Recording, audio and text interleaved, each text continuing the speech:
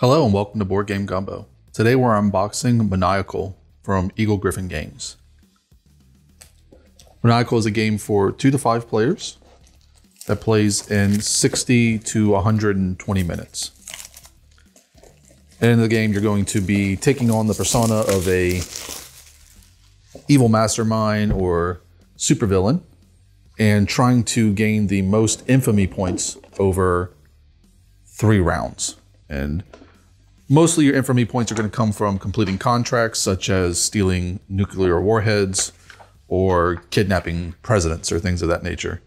So here we have our rule book. Go through pretty quickly.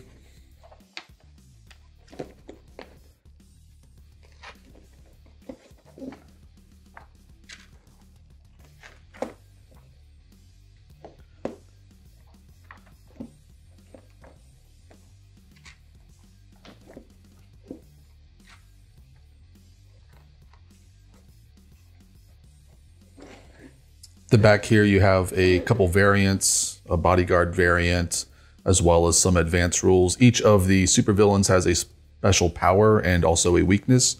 They recommend you don't use that in your first playthrough. And then there's also finales, which are events you can do right at the end of the game for a little extra scoring. And then you have an automated heroes variant as well. And then finally on the back, just a little rules reference. Okay, so we've got several cardboard pieces here, as well as our game board. So here we just have money, essentially, little cardboard chits for money. It's pretty standard and everything comes out fine, punches out fine. It's nice, thick cardboard, so there's nothing to worry about there. You've got little tokens here. These are injury tokens. Your henchman could get injured during, going on a contract. So just punch a few of those out. And then we have the game board itself here.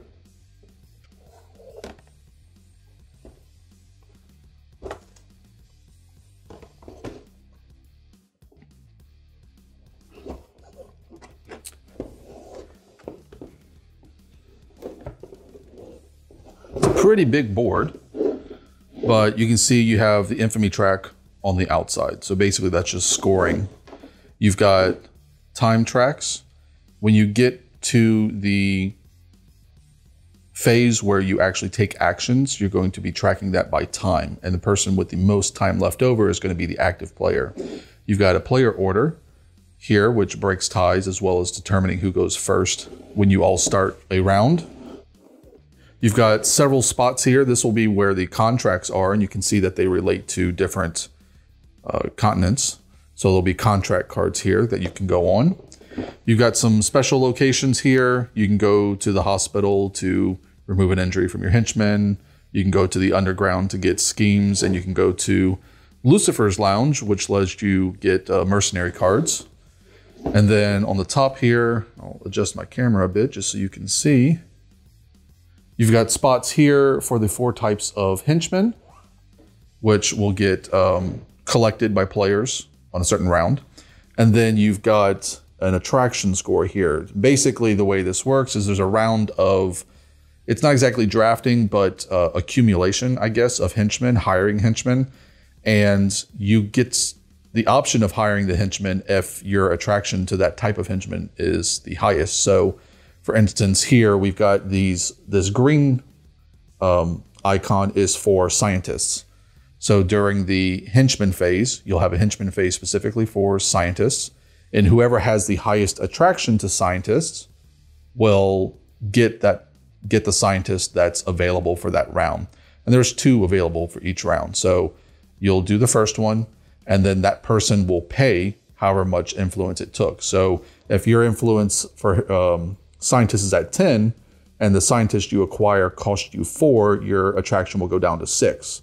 Now the next henchman, the next scientist, I should say, you may get that as well if 6 is still the highest value on the attraction board. But you may have also moved past somebody who's now higher than you, and then so they would get that scientist.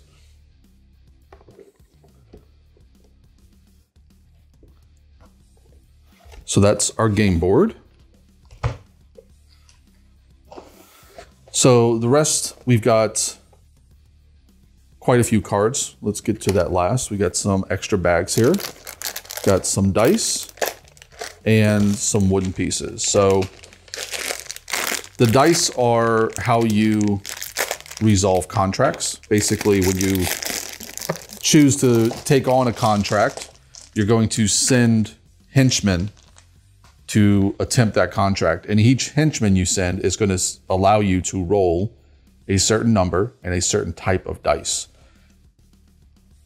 The only difference between the type of henchman you send is that contracts will show a recommended trait. So if they show the blue trait and you send a henchman that gives you 1 green die and 1 blue die, well, the fists are successes and some of them have multiples. So if you rolled this, if you rolled like this was your result, you'd get 3 successes. But they also all have a side, which is their particular trait. So you have intelligence here and stealth here.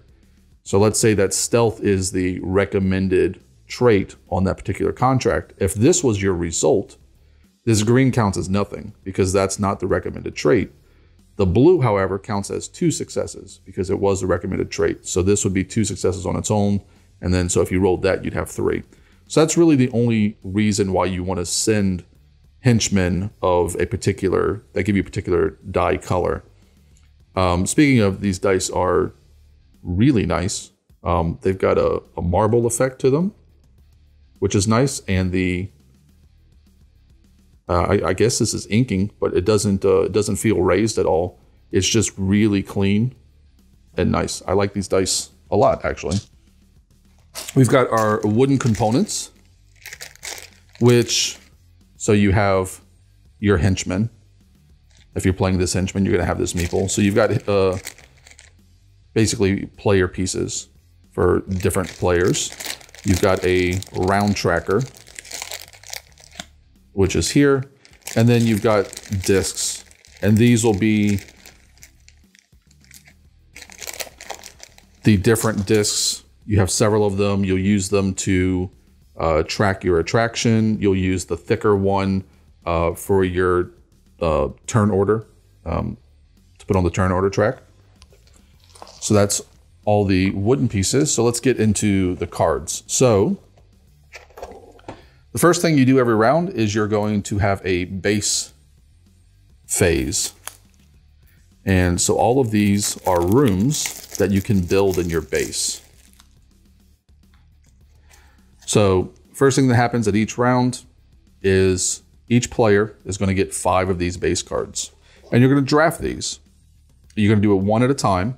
You're going to get a total of 3 opportunities to build rooms. So eventually you will discard the last 2 cards. But so you're going to look at these cards. And these aren't shuffled, obviously, so they're kind of all over the place. But I believe that all these rooms are actually unique. I want to say that they're unique. So you're going to look at 5 of them. And then each player is going to choose one to resolve on that turn. You can resolve a card in one of 2 ways. You can either build it, which costs you a certain amount of money, or you can sell it. If you sell it, you gain simply whatever money is there. So I can either build this Office of Bioterrorism for 5, or I can sell it for 5. What the rooms do for you, there's a couple of different things they can do. Some of them are actions, and you'll see here, action. It takes 1 time period, which is basically a week. I believe that's what it is in the game. It's a week. And again, that's that time track we saw on the board. You'll be moving down it. So it gives you an action. So this is an action you can take on your turn. You send somebody here, you spend a week of time. It says draw 2 scheme cards, choose one to keep, and put the other on the bottom of the scheme deck. That's an action that you can now take because you have built this building. Nobody else can do that. It also gives you attraction. So it allows you to move up on the scientist attraction by 4 spaces, which again is how you get henchmen, which you want. So let's say I build this one, we pass cards, we do this again. I'm just going to sell this one because I want the money. We pass cards again, and then I decide I want a war room. So I build that as well. That's it for round one's room phase. And all players will do that, ending with at most 3 rooms in front of them after the first round. Then you're going to move on to the henchman phase, which I briefly explained earlier, where players are going to gain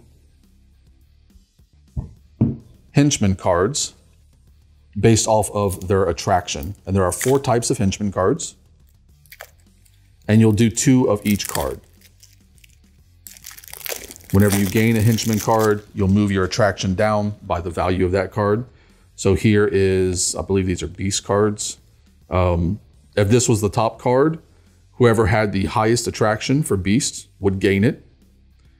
They'd lose 1 value of whatever their attraction is, and then you'd resolve the second card the same way. And then you'd move on to the magic. I believe these are the magic henchmen. And then the scientist henchman, and then whatever the blue henchmen are, which I don't remember offhand. Again, 2 each round. So the way the henchmen work is they provide a certain value of a certain stat. So these are the 4 traits that we saw on the dice: red, blue, green, and orange. Whenever you are attempting a contract, you're going to send a certain number of henchmen to that contract. And those henchmen are going to give you the dice that you're going to roll on that contract. And then you'll succeed or fail depending on what you roll. You can see that obviously some of them give more, up to 4 it looks like, up to 5 actually. So, and then you've got just some little flavor text here at the bottom. So those are the henchmen. Okay, so we've got criminals. That's who the blue are. And then you got lackeys. Every player is going to start with a lackey. Usually it's determined by your superhero. And the lackeys give you 1 value in everything, in all 4 traits. Then you've got mercenaries. Again, mercenaries are something you can recruit if you go to that special location. The special locations take 2 weeks on your time track. And then mercenaries, again, just give you 3 of a particular trait. You don't necessarily know which one you'll get because they're all face down, but they're worth 3. You also have scheme cards here. Scheme cards were another one of those special areas that you can go to draw scheme cards. You can also draw scheme cards with building certain rooms in your base. And also certain contracts will let you draw scheme cards if you fail or succeed at them. So scheme cards here, you can use these when you are attempting a contract, or you can use them against an opponent attempting a contract. So if you use it for yourself, you're going to use the unexpected ally. Reroll up to 3 dice during a contract resolution. If you use it on your opponent, you're going to use the unexpected adversary side, increase target value of a contract by 2, and it gives you infamy points. So that's basically how the schemes work. And they do have, different, they aren't all the same. They aren't all this card. They have different effects. You've got some heroes here. These are for that variant we saw at the end of the rule book. If you want to use automated heroes, I won't go through those. And they have power cards if you do use them. This is what the heroes get, I believe. And then finally, we got these big cards, which are going to include the contract cards, which are a big part of the game. So first of all, we've got some cheat sheets here. A little bit of a, I hope I didn't do that. A little bit of a nick at the top of the card there. So just explaining the basic round sequence. Base building is first, then you go to henchmen's, then you go to the contract phase, you have a cleanup phase, and then here it just explains to you on the round what kind of contracts you're going to have out, because there's 3 different difficulties. And again, there's just one of these for each player, and on the back, just a reference to the different icons in the game. Then you have the contract cards themselves, quite a few of them. And again, there are 3 difficulties to them. There's legendary difficulty, hard difficulty, and let's look at the easy ones. So first thing that these contracts tell you are the recommended trait to use. So you're not going to know what you're going to need. On the other side of this is going to tell you how to resolve it, but you're not going to know that when you decide what contract to select. All you're going to know is the information on the back of the card, which is its difficulty, the trait that's recommended for it, and how many henchmen you have to send. You have to send exactly 2 henchmen to this contract. You have to send exactly 1 to this contract. You can't send more than you need to. So once you decide on what contract you're going to go to, you're going to determine what 2 henchmen you want to send. And then after you've locked in those henchmen, then you're going to flip over the card. So in this one, you're trying to summon the ghost of Moriarty to advise you. The recommended trait is the yellow trait, which I believe is magic. And you need a total of 4 or more successes. Now, I should point out, since we're here, that these dice are not all the same. They all have their trait icon on them, but the other sides are different. The magic one has a 3 success side, a 1 success side, a 1 success side, and then 3 blanks. And then the intelligence one has a 2 success and 2 singles. And then, I'm sorry, 3 singles and then 2 blanks. So the dice are a little bit different, and you should know that going into this here. So target of 4 successes. If you succeed, this is what happens. If you fail, this is what happens. Success, you get 5 victory points or infamy points. You get 3 money, and you get this effect, which is explained on your little cheat sheet. But this is a power card, so you get to draw one of these. And then if you fail, you still get 1 infamy point and 2 money, but one of your henchmen that was involved in this contract is going to be injured. And again, there's quite a few of these, and the flavor text on these is quite entertaining, I find. But that is the contract cards, and that is a large part of the game. That's where you're going to get most of your infamy points. The last few things we have here is we have the different supervillains you can pick from. And so again, this is a advanced rule, but they all have a strength. So in this one, her lackey is exceptional, which is a special power that it has. But let's look at this one. After revealing a contract, you can exhaust your supervillain to reduce the target value by 1, or exhaust both your supervillain and your lackey to reduce the target value by 3. But his weakness is each time you succeed on a contract, you lose a total of 2 attraction points. You also have a time cost, and that is different for the different supervillains. Basically, completing contracts in different land masses cost you a different amount of time, depending on who you are. Last thing you have is finale cards. And these are things that you can go through at the very end of the game for additional scoring.